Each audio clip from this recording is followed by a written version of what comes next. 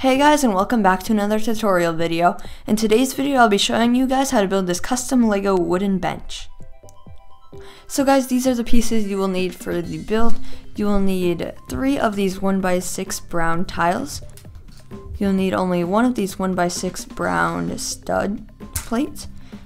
You will need 2 of these black like clip-on plates, 2 of the light gray clip-on things, and you'll need 4 black studs, so quite a few pieces there.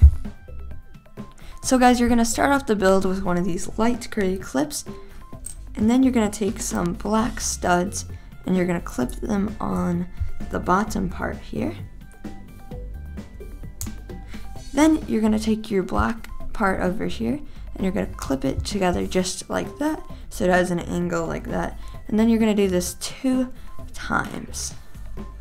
Next, you're going to take some of your tile pieces and you're going to bring them 1 in, and then you're going to take your other tile piece and you're going to do the exact same thing, just 1 lower.